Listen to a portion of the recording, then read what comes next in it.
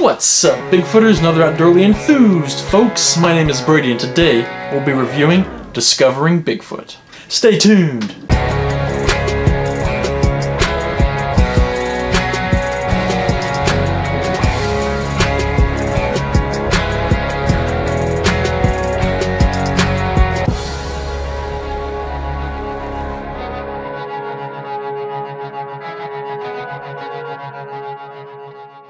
Alright, welcome back, guys. Hope you're all having just a fantastic day.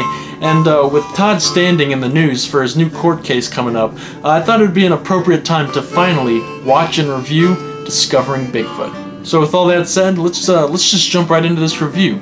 Alright, so right off the bat, I just want to say that your enjoyment of this film is probably going to depend on what you think of Todd Standing. If you don't like Todd Standing already, chances are you're not going to like this documentary. And if you are a fan of Todd Standing, chances are you're really going to enjoy this documentary. So it really depends on where you stand on Todd Standing as of now. I don't think it's really going to change anything. It all really depends on what you think of Todd Standing as of now. Alright, so once I started this documentary, the first thing that really caught my eye is that this documentary has a very YouTube video feel to it. I could go one of two ways. It could either give you more of a connection with Todd Standing, and you could really like that way, or you could be on my end and say, it kind of is unprofessional at times, and he kind of plays over dramatic music, and he has a lot of drone shots. I think the overall YouTube video feel to it makes it seem much longer than it actually is. But this is just me.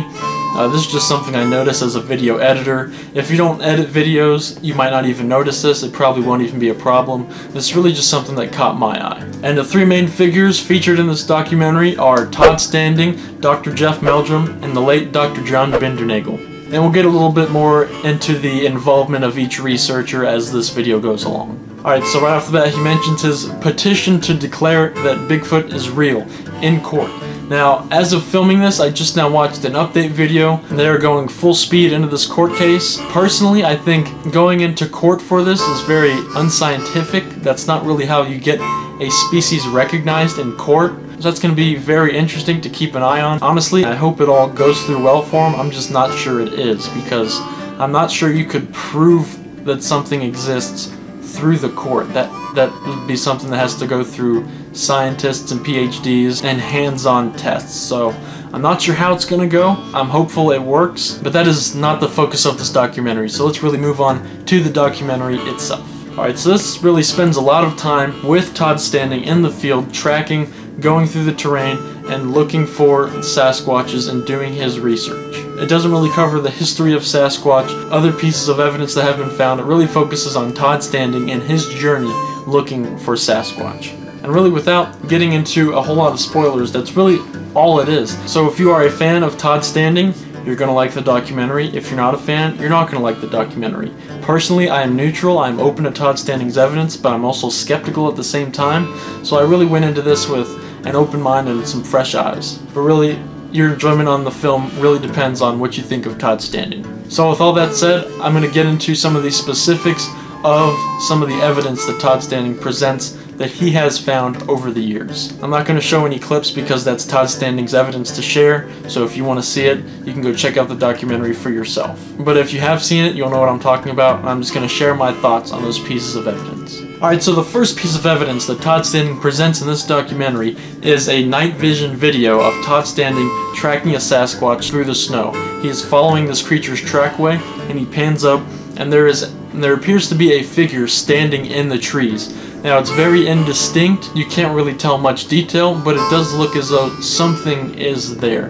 Whether it's a shadow, whether it's a creature, you can't really tell any detail or any discernible features of this figure. Now, he was following these Sasquatches through the snow. He knew there was at least two, and then out of nowhere a log comes at him through the woods, and he discovers there are three creatures. And once he gathers himself after the log comes at him, he pans back up and the figure is gone. I'm not sure what that figure could be. It's very indiscernible. He goes there and does a size comparison, and it looks much larger than him, but the bushes do obstruct the ground, so if it is a hoax, it could be someone standing on a bench or something. So overall, that piece of footage is going to remain largely inconclusive. And on a different night, Todd Standing sets up 3 apples in an area where he will be sitting throughout the night, and he has a couple of cameras set up to document his experience in this area. A couple of Sasquatches do come into his camp and distract him, make noises all around him, and while there is one Sasquatch on one side grabbing his attention, one of his cameras films in the background a hand reaching up and grabbing each of the apples individually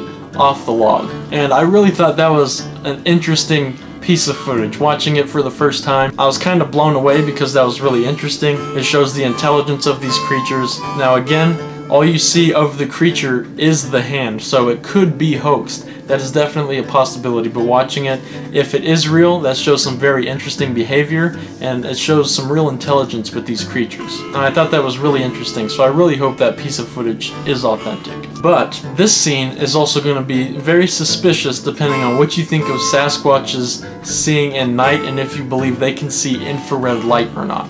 Because in this area, Todd Standing has set up an infrared light. It is an infrared floodlight to flood the entire area so his night vision camera could pick up the creature. Now, if you believe Sasquatches can see infrared light, then it would be very strange for the creatures to come in that close, because it would be seen just as if we had a regular spotlight to our eyes. And if they're trying not to be seen, why would they come so close to Todd with such a large light in the area? So that's really something to think about when looking at this particular piece of footage. Personally, I think Sasquatches can see infrared light. If you guys are interested, we can go into why in a future video. But personally, I think they can see infrared light, so for me that is also one point of suspicion with that piece of footage. And it really makes me think, why would they get that close to Todd Standing while he's in this area? But that being said, the Sasquatch's behavior does seem to be spot on for what they are reported to be, so it's always a possibility. It's always possible that that is an authentic encounter. Alright, so at this point in the documentary, Todd Standing brings out Professor Jeff Meldrum into the field in an attempt to prove to Jeff Meldrum that Todd Standing is having close encounters with Sasquatch, and to hopefully allow Jeff Meldrum to have his own encounter or sighting with a Sasquatch. I've seen this in the Les Stroud Survivorman Bigfoot, but at this point, Todd Standing shows Professor Meldrum some very interesting stick structures found in this area. And not only do they find large structures, they find some large, deeply impressed tracks around these tree structures. And he demonstrates how a human could not make these tree structures. They wouldn't even be able to break the small trees that these tree structures are made out of, which are clearly snapped as well. Personally, the most interesting part of this large structure is there was one branch that wasn't even touching the ground, and there was another branch that was completely upside down in the structure. And that pretty much eliminates completely the possibility of it simply being wind or snow load or anything similar to that, any sort of natural occurrence. It is clearly made by either Sasquatches or people. It's at this point that I have noted that this documentary starts to feel a little bit too long. Personally, that's because it feels like a YouTube video, like a very long YouTube video. But again, that's something that I just noticed personally. So you really might not even notice at all. And now Todd Standing shows both professors the footage that he's gathered throughout the years. Now Todd Standing is very famous for supposedly capturing a few video portraits of Sasquatch faces while he's out in the field conducting his research. He has a few videos like this. One video, I believe it's video 4 in his collection. It's a huge turnoff for me. It does not look to be authentic at all. It looks like it has very Muppet-like skin and completely dead taxidermy eyes. And that's really the thing that causes me to be so skeptical with Todd Standing, is really that one particular piece of evidence, because it just looks so fake.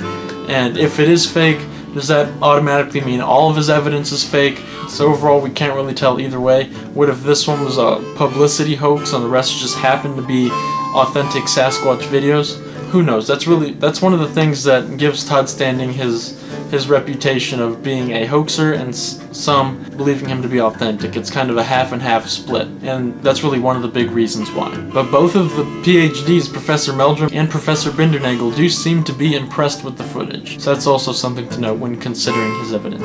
And there is another piece of evidence that Todd Standing in the past has said shows a juvenile Sasquatch. It is another portrait video, and it looks much more realistic than his previous video. This was also on Survivorman Bigfoot. But even though this footage does look much better than the other one, something that I'd like to point out is in Survivorman Bigfoot, he pointed out that this was a juvenile creature, but in his documentary, he says that it was a sentinel, it was a day watcher for a Sasquatch group. So that's a little inconsistency with the story. I'm not sure if he just changed his theory based on new incoming evidence, or if it's an inconsistency with hoaxes. We'll never really know, so you can make up your mind on that. The next very interesting point in the film is Professor Meldrum's supposed night vision sighting. Now, I believe Jeff Meldrum. I don't think he's pulling our legs, and while he's out there camping with Todd Standing, he sees through night vision a large creature moving across a hill. He's not able to video it. I think it's just the scope that he sees it through, but upon recreating the event, Todd finds some very interesting footprints where this creature moved across the hill. I think this is a very compelling incident. Jeff Meldrum says it was huge, and apparently after Todd Standing looks at the area, and based on his own experience, he determines that there was multiple individuals in the area, and that perhaps the Sasquatch moved through that area so the others could get by, or to regroup with the other Sasquatches. So I thought that was a really interesting part of the documentary as well. I think Jeff Meldrum definitely did see something. The next piece of footage that Todd presents in the documentary is a piece of thermal footage, and thermal video just overall is usually very indistinct. It is blob squatch times 10, and this particular piece of footage isn't really any different. It's very indistinct. You can't really tell what's going on. But that said, with Todd Standing telling us what's going on, what he saw through it, his point of view, you can kind of see that looking at the footage, but by the footage itself, you really can't tell what the figure is at all, really.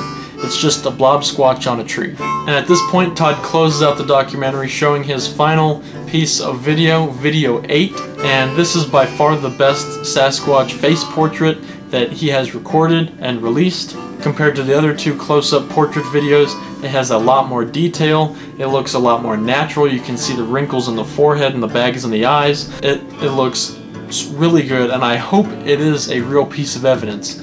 But if he has a costume maker for the others, maybe this is just another costume, but who knows. You can only see a partial of the face that appears to be looking down at him from a hill, hiding behind some brush. You can't see the full face, but the part of the face you can see definitely looks compelling, and it really matches up with some Sasquatch behavior, staying behind cover and looking through the brush, and most people would not notice that something was there unless like it made a noise, or unless you knew ahead of time that it was going to be there. But overall, it is by far the best piece of evidence he presents in the documentary. And with the documentary ending, he closes saying that Sasquatches are the masters of the forest, and that we will never outclass them when it comes to the woods, and these things are the bosses of the mountains. That is their terrain, and that humans will never outsmart them in the woods. So overall, again, this documentary depends on what you think of Todd Standing.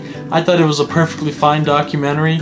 I probably won't watch it again, but yeah, I thought it was fine. I didn't think it was bad.